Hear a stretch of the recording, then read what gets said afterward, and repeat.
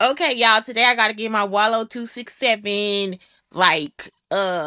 motivations in. So the first one, this man talking about be careful of the love you show, cause when you get to a certain point, then um it'll fall off. No, the fuck it won't. If I get to a certain point, you get packages. If I get to a certain point, you get phone calls. If I get to a certain point, I'm sending you sweet little shit, flowers, all type of shit. If I get to a certain point, I'm still gonna show you some fucking love. Y'all understand what I'm saying? I send you a letter. Then there was another one. Oh my God, Grant Hill. He make me feel like we old.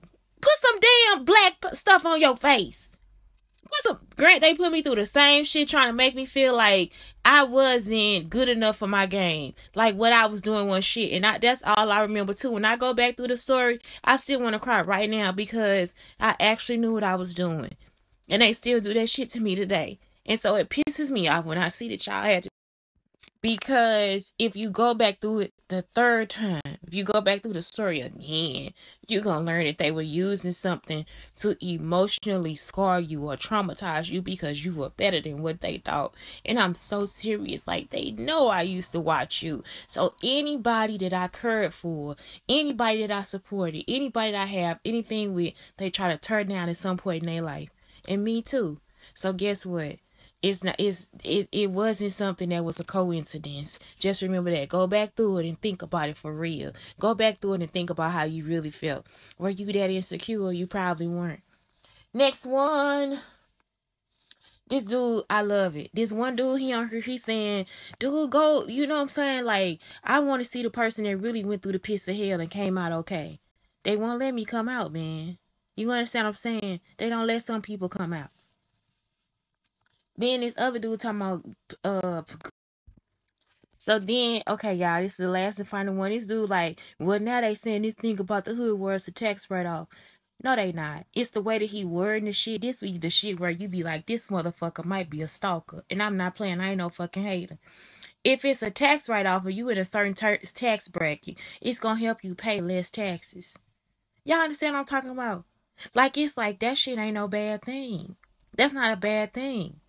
The reason why you helping though is because of experience. You see what I'm saying? That's not a bad thing either. We know you helping because of experience. So even if they say it's a tax write-off, fuck them. That's a smart move.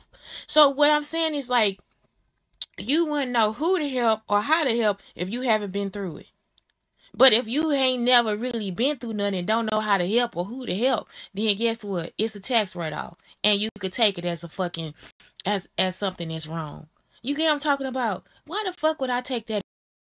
So that's what I'm saying. Why the fuck would I take some good advice and switch it over? That's all y'all do. That's not be like you listening to a fucking stalker. If y'all start listening to what the fuck they saying and thinking of it as positive, I'm telling you, ain't nobody hating on nobody for real. Y'all keep listening to these old ass pedophiles tell y'all shit. And I'm telling y'all, it be the way they say it.